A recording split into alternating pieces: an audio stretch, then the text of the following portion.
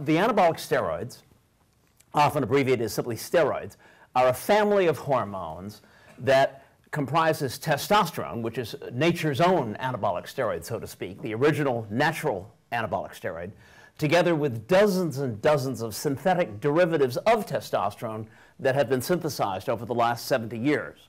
And they include, for example, nandrolone, decadurabolin, methinolone, which we call anadrol, you call them NAPs here, methandienone, which is called D-bol or Dianabol, both in America and in the UK, stanozolol, Winstrol, or Winnies, and numerous other synthetic derivatives. These drugs have a history going back about 70 years. In the late 1930s, testosterone was first isolated by chemists in Nazi Germany. And very soon after the discovery of testosterone, many synthetic variations on the testosterone molecule were quickly created. And it is even rumored that Hitler gave anabolic steroids to his SS officers in order to make them more aggressive, although not a piece of paper actually survives to validate whether that's true or not. Not long after the war, by the early 1950s, athletes had begun to discover that these drugs could produce dramatic improvements in muscle strength and athletic performance. And in 1954 was the first point where the Russians got busted for using steroids at the weightlifting championships in Vienna. And from the 1950s onward, steroids rapidly spread throughout the elite athletic world at the Olympic level and throughout the elite levels of bodybuilding, and got to the point where routine testing for steroids had been inaugurated by the Montreal Olympics in the 60s. But it was not until about 1980 that steroids actually began to percolate out of the athletic world and onto the street, so to speak, to the point where ordinary rank and file men and boys were beginning to use these drugs in local gymnasiums. And that transition took place in America in the early 1980s, and here probably closer to 1990. And then in the subsequent last couple of decades, steroid use has become widespread in Western countries. It's perhaps most pronounced in Scandinavia, interestingly enough, with with the UK and other British Commonwealth countries, and the United States sort of in the second rank, so to speak, possibly also with Brazil. Then most other Western European countries and Latin American countries maybe in the third rank. And then with very, very little anabolic steroid use in the Far East. The steroid use is extremely rare in Gen's country of Japan, or in Korea, or in China. And the reasons for these differences between East and West are something that I will discuss a little bit later in the course of this lecture. But the bottom line is that at this point now, in 2012, the great majority of steroid users are just ordinary men. The elite athletes are only a tiny fraction of the total number of steroid users, and the vast majority are just ordinary men in gyms throughout the Western world. So why would people want to use this stuff? Well, there's basically three factors that I think collectively contribute to it. The first is that steroids are highly effective, as I will show you momentarily. The second is that our Western cultural background supports muscularity, rewards muscularity, and equates muscularity with masculinity. And this is a feature that also contributes to steroid use in Western countries. And then finally, as with any situation, one has to have a population of individuals who are sort of at one extreme of the distribution, namely individuals who have particular concern about their body image and their muscularity, as I will illustrate to you shortly. So first, steroids are dramatically effective. The medical community made a fool of itself for decades by claiming that steroids were not effective. And athletes knew perfectly well that the drugs were highly effective. And it was really not until the 1980s that the medical community begrudgingly conceded that they were wrong. But here, just to give you an idea, is Steve Reeves in the year of my birth, 1947, at the time that he won the Mr. America contest. This was the most muscular man in the world in 1947. If you see, and this was a man who we know almost certainly had not used steroids because they were virtually unavailable at that point. Any man who is as lean as this man, but who is more muscular than this man and claims that he got that way naturally, is probably lying. Here by comparison, is a modern two-bit bodybuilder who couldn't even win the Mr. America contest now. He has 30 or 40 more kilograms of muscle than Steve Reeves, and it's all attributable to chemicals. Here's another example. Again, notice particularly the dramatic size of the trapezius muscles on the back of his neck. Steroids tend to selectively increase the muscle mass of the upper body more than the lower body, and it creates this slightly unnatural appearance with exaggerated musculature on the top. Same thing here, as you notice, this guy's trapezii are not quite as dramatic. But now take a look by comparison at Steve Reeves. He has a completely normal neck. There's no massive trapezius muscle for him by comparison. So steroids not only allow you to gain huge amounts of muscle, but it tends to be particularly great in the upper body, which is very useful, for example, for hitting home runs in American baseball. And that's one of the reasons that steroids have become quite a scandal in American baseball, as some of you probably know. Here, going backwards in time again, here is Mr. America 1939. Mr. America 1939 would be lucky to take 6th place in the Mr. Essex County backup competition nowadays. Or Mr. America 1953, 1956, sorry. Perfectly respectable, but a pale shadow of what could be achieved with anabolic steroids by a modern steroid-using bodybuilder, where if you take enough steroids, you can have a back that will look like a manta ray. So the bottom line is steroids are highly effective. There's just no point in denying it. Kids know this, and there is no question that the drugs work extremely well. But, and just also for loss of body fat, I threw this slide in because it shows that you can reduce body fat to extremely low levels. The reason that men have more muscle and less fat than women is that men have high levels of testosterone and women have very low levels of testosterone. So if you take additional testosterone, you become more male than male, effectively, with exceptional leanness and exaggeration of the upper body musculature. But the effectiveness of steroids alone is not enough to trigger widespread use. You also need a cultural background that rewards and encourages muscularity. And our encouragement of muscularity, or support of muscularity, so to speak, has been, in the West, has become particularly pronounced. This emphasis on muscularity has become particularly pronounced over the last several decades. And one example of this is the evolution of what we call action toys. This is our favorite American action toy, G.I. Joe. His equivalent here is called Action Man.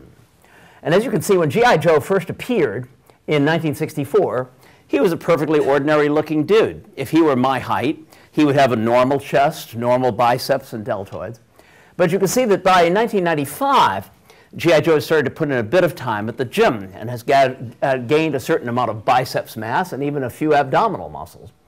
And by 1992, he's not only put in quite a bit of time at the gym, but perhaps has done a cycle or two, and now has 16.5-inch biceps and a full 6-pack of abdominal muscles, far removed from his 1964 counterpart. And this evolution is even more dramatic with the miniature G.I. Joes that first appeared in America on the American market in 1982. So on the left is the 1982 G.I. Joe Grunt, who, as you can see, is a perfectly ordinary looking little infantryman. Then in 1991, his counterpart has become decidedly larger and more muscular. And then by 1997, we have the G.I. Joe Extreme, whose biceps are almost as big as his waist and has a scowl on his face to go with it. And this same evolution has been present in many other action toys as well. For example, if we look at the Star Wars figures and look at Luke Skywalker, When Luke first appeared at the time of the original Star Wars release in 1977, he was a perfectly ordinary-looking guy. But when Star Wars was re-released 20 years later, Luke had become dramatically more muscular. And the story is told that Mark Hamill, who played Luke Skywalker, upon picking up the 1997 rendition of himself, is said to have exclaimed, "Good God, they put me on steroids." And the same evolution has occurred, for example, for Han Solo, who once again goes from a very ordinary-looking guy to a far more muscular counterpart. Again, I'll pass these around as long as you're careful not to lose them. Just send them, work their way up to the top and just make sure that they don't disappear. And not only do we grow up seeing muscle in action figures, but we see muscle everywhere in Western culture. Consider, for example, just ordinary advertisements in a magazine. Who would think of using muscle to advertise coffee liqueur, or muscle to advertise cellular telephones, or muscle to advertise ironing boards? But we in the West are accustomed to this. We see images of muscularity everywhere when we go about our day, in advertisements, in television dramas, in Hollywood movies, and cartoons, so that it is something that's quite integral to our culture. We grow up with this culture that gives a positive value on muscularity. And steroids, as a result, are not viewed in quite the same way as other drugs. For example, flying over on the airplane, in the seat back pocket in the magazine, there's an ad for negotiating seminars where you can learn to do good business negotiating. And the people who do these seminars saying that it's like steroids for your career. But they probably would be less successful if they said it's like marijuana for your career, or like heroin for your career. Or giant Post-it notes, being advertised as, think of it as a Post-it note on steroids. Again, less likely to be successful if it were advertised as a Post-it note on cocaine. So there's a definite sort of positive spin on steroids because of this Western, very powerful Western tradition of muscularity. And I would submit that this tradition of muscularity is not merely just in the last 30 or 40 years of G.I. Joe, but goes back for 2,000 years. Here, for example, is the Farnese statue of Heracles, presently in the Archaeological Museum in Naples, in Italy. And the Italian anatomist Bernardino Genga, in the late 17th century, created an anatomy textbook. And he went down to Naples and made a drawing of the Farnese Heracles. This drawing is now in the National Medical Library in the United States. And it is striking that Genga, doing a drawing 250 years before anabolic steroids were discovered, has depicted a body that looks eerily like a Mr. Universe contender today. And then you'll remember that I had mentioned in passing earlier that the Scandinavians have perhaps the greatest amount of steroid use of any country in the world. And one reason for that, I would suggest, is that Scandinavia has even more of a tradition of muscularity than we have, with the tradition of the Norse gods and Thor and Vulcan and the Vikings. And as an example of that, here is Fuseli's painting of Thor battering the Midgard serpent. This is from the 13th century prose Edda. This painting is down in London, as a matter of fact. And again, Fuseli, painting 150 years before testosterone was discovered, has created a Thor that looks remarkably like a modern Mr. Universe contender. And take a look at his boatman, Hymir, who is asleep in the bow of the boat. Hymir is even bigger than Thor himself. But by contrast, you'll remember that I remarked that in the Far East, in Japan or China, that steroid use is extremely rare. And part of that may be because the Far East does not have a tradition of muscularity like ours. There is no equivalent of a Farnese Hercules statue in Eastern tradition. Here, for example, this is from Gen's native country, are the gods Izanagi and Izanami, who drew the island of Japan up out of the waves of the Pacific. And this is a a drawing of this that's in our Museum of Fine Arts in Boston, as a matter of fact.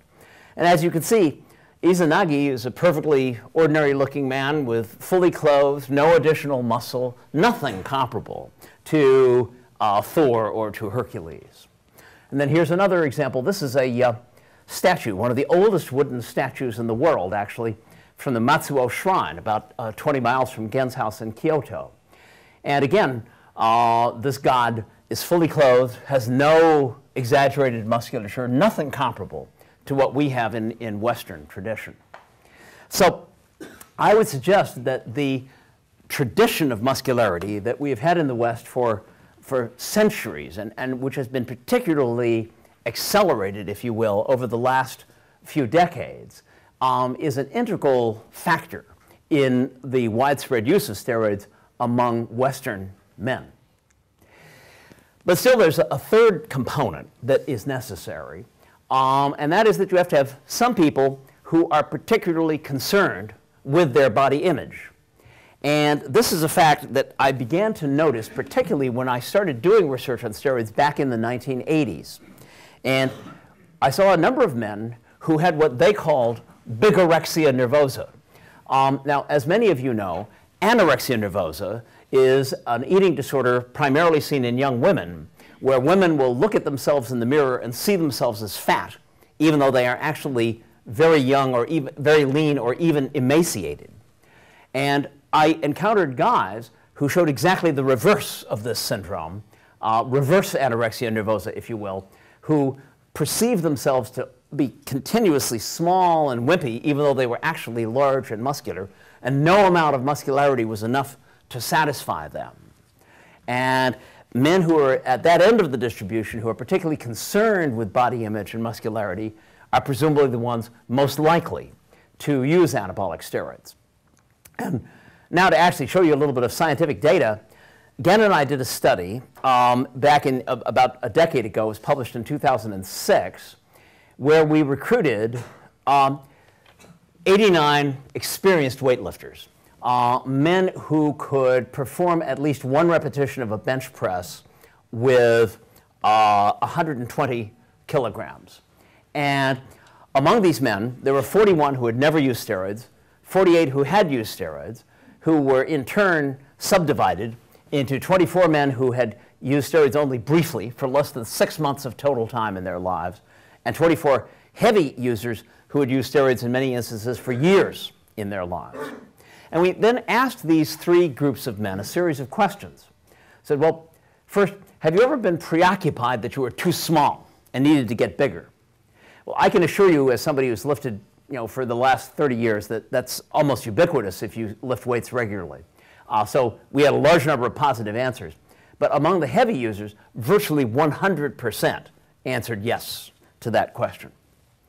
So then we asked them a narrower question, which was, have you ever refused to take your shirt off in a public situation because you were afraid that you didn't look big enough? Only about 10% of the non-users had that degree of embarrassment, but almost half of the heavy users could recall instances where they had specifically avoided taking their shirt off for fear that they were not big enough or muscular enough. And then we asked an even narrower question, which is, have you ever given up some pleasurable activity or something that you would normally have wanted to do simply because you were afraid that you didn't look big enough? And only 2 of the 41 non-users answered yes. But almost a third of the users could recall instances where they had relinquished an opportunity to go to a swimming pool or to the beach or to do some activity that they would have liked to do, but they deliberately relinquished it because they were afraid that they did not look big enough. So preoccupation with body image is a common factor that may help together with these other factors to predispose some individuals to use steroids. And we then followed up on that in a large study which we just published. It just came out in the journal Biological Psychiatry a few months ago. And we got a group this time of about 230 men, of whom 102 had used steroids at some time, and about 130 had not, and gave them a rating scale where we asked them about body image concerns or muscularity concerns when they were young teenagers between the age of 13 and 16.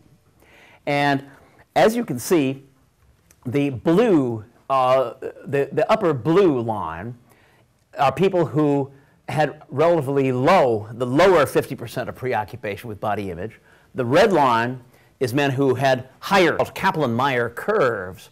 The men with the higher preoccupation in red were much more likely, as the years went by, to develop anabolic steroid use, and to the point where a large percentage of them had become users by the time they were 30. And the difference between these two curves, not surprisingly, is highly significant at well beyond the 0.001 level, showing that concern with body image is a major predictive factor as to who will take steroids and who will be content to lift weights without taking them. So in summary, you have highly effective drugs. You have a cultural climate that supports and rewards muscularity. And then within that group, you have individuals who are particularly focused on body image and muscularity. And those three factors collectively lead to steroid use, which has become quite widespread, as I have described, throughout most of Western countries. So why should we worry about this? Well, as with all drugs, there are people who use the drug in a modest way or in a casual way who don't really get into much of any trouble.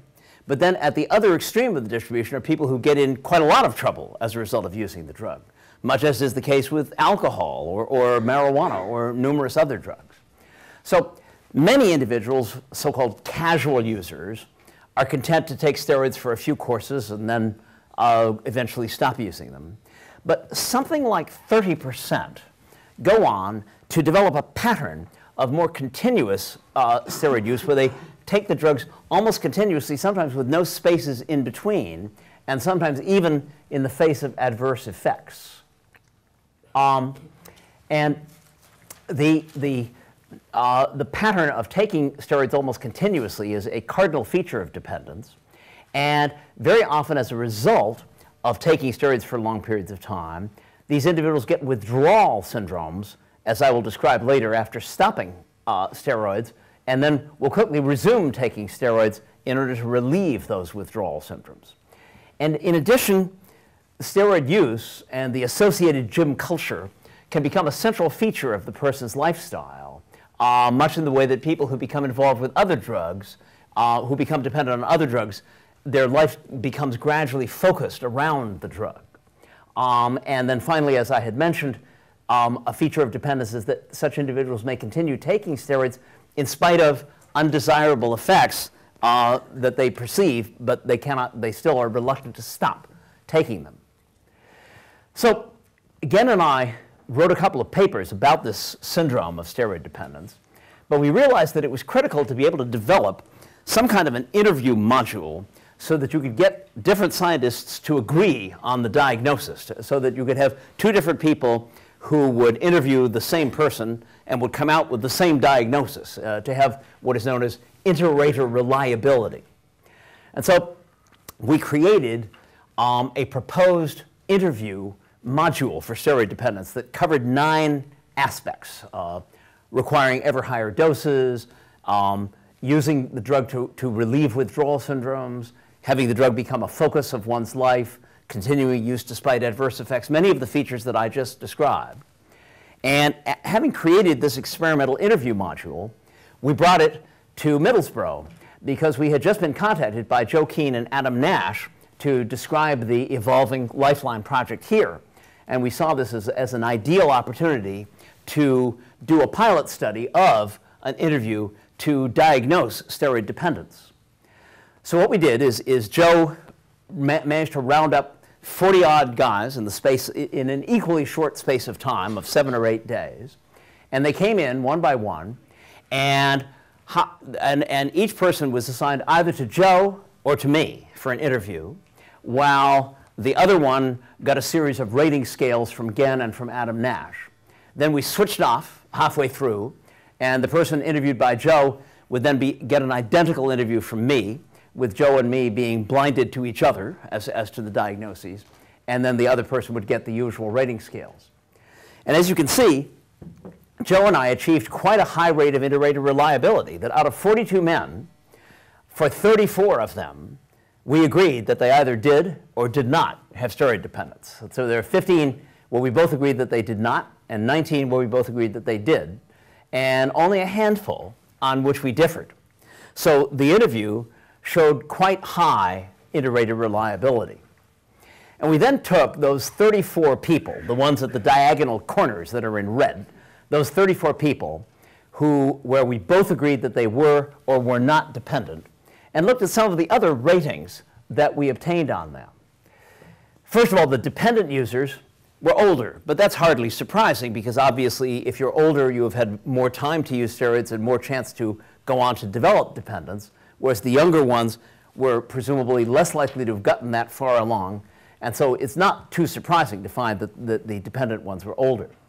However, they had begun lifting weights at very much the same age, and the dependent users had started using steroids a little bit earlier, but only very slightly. The doses and lifetime use of steroids, of course, was dramatically different between the groups, as you would expect. The dependent users had logged a mean of about 4 years of steroid use as of the time that we saw them, whereas the non-dependent users had only had a mean of a mere 17 weeks of lifetime use. The dependent users, again, as you would expect, had used much larger maximum doses of steroids. To give you an idea of the magnitude of that figure, the normal male produces between 50 and 75 milligrams of testosterone in a week. So if you're taking 1,560 milligrams of testosterone, you're taking somewhere around 30 or 40 times the normal output of testosterone. And also, there was an almost statistically significant difference between the dependent and non-dependent users in terms of the amount of money that they spent.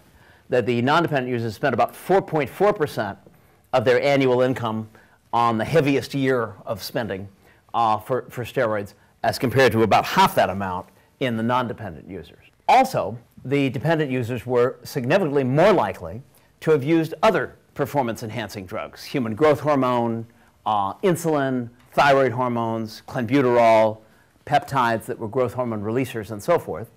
And they were a little bit more likely to have had dependence on some other type of drug as well. But again, that difference did not reach statistical significance.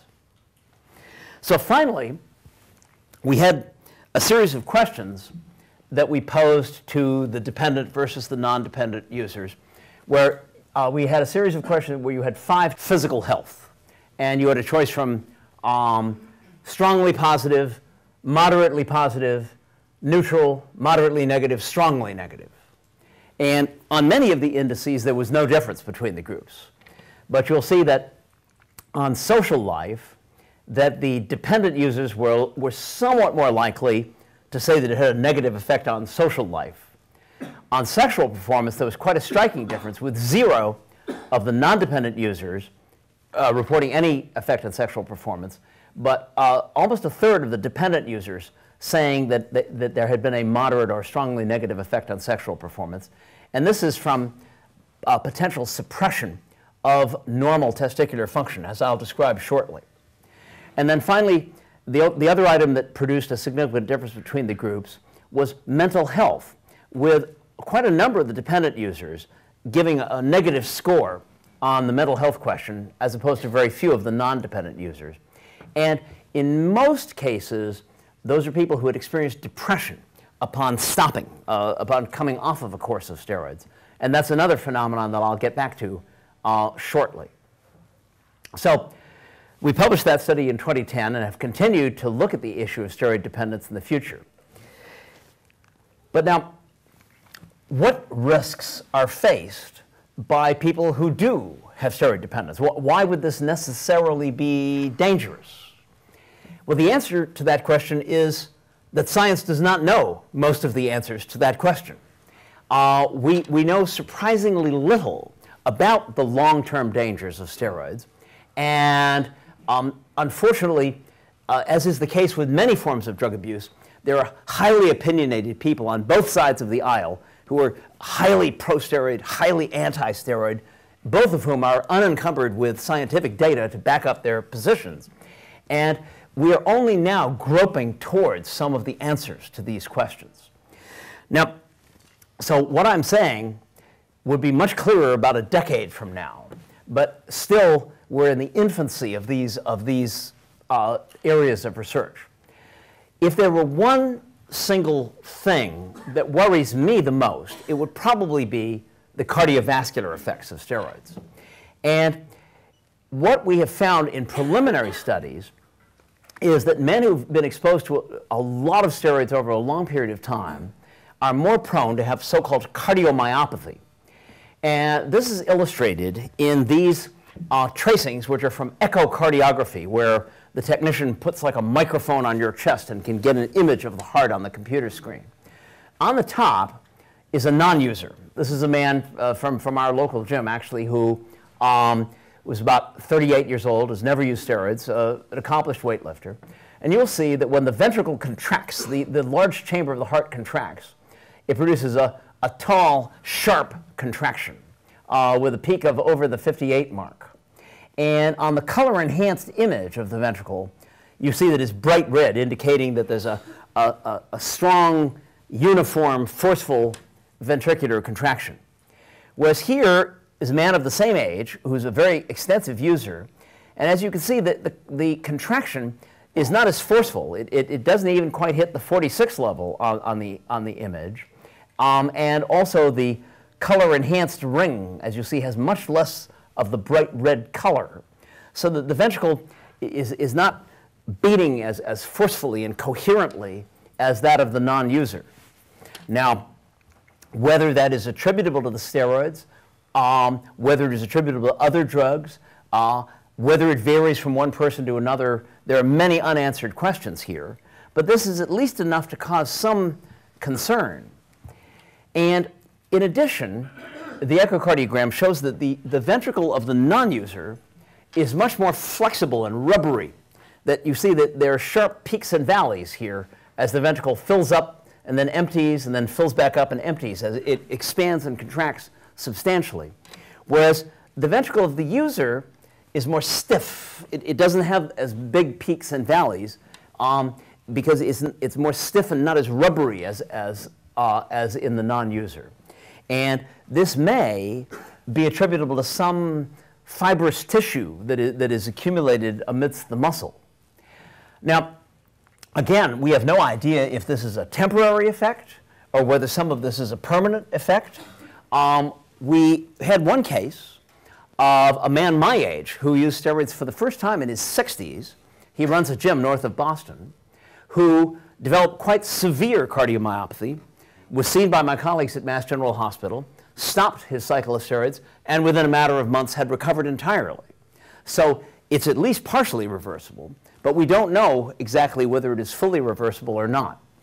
And presently, Gen and I have a large grant from the United States government, from our National Institutes of Health, for $2.5 million to do a study over the next 5 years to look at cardiac function in about 170 men, including both users and non-users. And indeed, I hope that I will have some men from here in Middlesbrough who would be willing to come over to America, because we can offer them most of the cost of their plane fare to come and to get this cardiac testing. So if you were to ask me about 5 years from today, I may have much better answers to these questions. But at this point, the jury is still out, as it is with many aspects of the long-term effects of steroids. So if I were to give you the sort of my second-rank concern after cardiac, it would be the effects on the hypothalamic, what we call the hypothalamic pituitary testicular axis. So normally, in a male, the testis manufactures testosterone and sperm cells. And it does so in response to signals that it gets from the pituitary gland in the brain, which submits hormones called LH, which tells the testis to make testosterone, and FSH, which tells the testis to make sperm cells. And then the pituitary, in turn, is controlled by the hypothalamus, which submits releasing hormones to the pituitary. So what happens if you are taking steroids, especially taking quite a lot of steroids for a long time, is that the hypothalamus sees all of these steroids present in the body, and it concludes that there is an ample supply of steroids and absolutely no need to manufacture any more of them. And so it it turns off its hormones, shuts down the pituitary gland, and the pituitary gland in turn causes the testis to fall asleep, so that the natural production of testosterone from the testis falls almost to zero. So then, if the user stops taking his steroids, especially if he stops abruptly after a long period of time, then suddenly the hypothalamus suddenly realizes that there's no longer any steroids in the system. It releases its hormones and screams for the testis to wake up and start manufacturing testosterone. But the testis has shrunk to half of its original size. The factories and cobwebs, the workers are on unemployment, and it can't go back and start instantaneously manufacturing testosterone again. This decreased levels of testosterone can persist for months after stopping steroids in some people. Some people rebound very quickly and have no problem, but others, for reasons that we can't understand, will have prolonged periods of time where their testosterone levels are very, very low, and who will get tired and fatigued, they'll have no sex drive, they'll sleep a lot, and obviously may be tempted to resume taking testosterone just to make the bad feelings go away. So this is another area that is not fully understood by science, and which may represent more of a problem than we would have thought 10 years ago. And then finally, I guess if I had to rank sort of my third rank concern, it's the psychiatric effects. And most men don't get psychiatric effects from steroids, but for some reason that is poorly understood, a minority, a fairly small minority of men get quite a lot of psychiatric effects. And no one can understand why the majority of men don't get these problems, and then an occasional man does. But for reasons that are not fully understood, there are some men who develop so-called hypomanic or manic symptoms, so they become irritable, uncharacteristically aggressive, euphoric, grandiose, exaggerated in self-confidence when they're on steroids. And then when coming off the steroids, a certain percentage of men develop depression. Perhaps only 10%. It's uncommon, but occasionally can be quite severe. And there are even occasional cases where the odd man will get a severe depression and actually make a suicide attempt during steroid withdrawal. So we know these psychiatric disorders do occur, but we do not understand why only a small minority of people are vulnerable to them. And the dose probably has something to do with it. This is a study I did back in the late 1980s. And you can see that people who took low or medium doses of steroids, doses below the equivalent of 1,000 milligrams a week, rarely had these hypomanic reactions, whereas the ones who were in the over 1,000 milligrams a week, almost about a quarter of them had clear mood changes of this nature. The depressive episodes may be associated with hypogonadism. In other words, the people who take a long time for their testosterone levels to spring back to normal may be particularly vulnerable to these depressions. But it still is unclear that there are many guys who walk around with ridiculously low testosterone levels and don't feel depressed, whereas some men will get low testosterone levels and get suicidally depressed for reasons that, the reasons that some people are vulnerable is still not understood. Now, here, the neurocognitive effects is a complete wild card. We know that if you take neuronal cells, brain cells, and you put them in a petri dish in the laboratory, and you deliberately expose them to very high levels of testosterone artificially in the laboratory, that the natural life cycle of the cells is accelerated. They run through their life cycle and die faster than they ought to. And this is known as accelerated apoptosis. But whether high levels of testosterone in real human beings would actually have any sort of toxic effect is completely speculative. No one has the slightest idea of whether these laboratory studies would actually translate as a possible danger for people. And this is something we started to look into to see whether there would be any possible effect in men who've taken lots and lots of steroids over a long period of time, whether they would be, for example, slightly slower in their reaction time, or might have slightly greater difficulty paying attention and so on.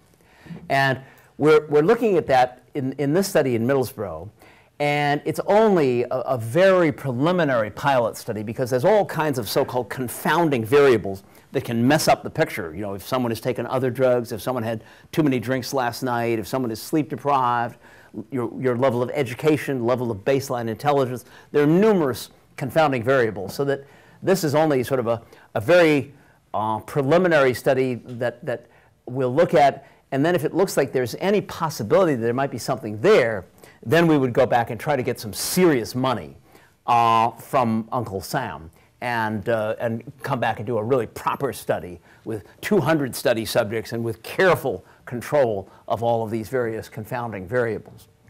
So again, many of these questions, if there's one message to take home from this whole lecture, it's actually how little we actually know, that we still are groping towards the answers to many of these questions, and we just don't really know this early in the game what it might be. But let me conclude with sort of a worst case scenario, if you will. Remember, as I said at the beginning of this lecture, that widespread use of steroids did not really appear until about 1980 in America and maybe 1990 here. So therefore, the great majority of, and this slide says illicit steroid use, because of course in my country it is illicit to possess steroids, even though it's legal to possess them in the UK. But the oldest of these steroid users, men who first took steroids, say in 1985 or 1990, when they were 20 years old, are still now only 40 or 45 years old. So that the vast majority of steroid users are below middle age or only just now entering middle age. And so we don't know over the next 20 years what risks, what things might surface. And again, as I said, just to take a worst case scenario, imagine hypothetically that widespread cigarette smoking did not arise until the 1980s or 1990, and that the vast majority of cigarette smokers were still in their 30s with a few into their 40s as of today. In that scenario, you might see the occasional case report of someone with lung cancer, the odd report of someone who developed emphysema at a young age, but we'd have no idea of what was about to hit us in that scenario. So we have to, there is the fear that there might be some long-term effects of steroids and that it's really too early to call. So that this remains an area of some anxiety as to what the future may bring. And by about 10 years from today, we'll have many more answers than we possess currently. Thank you.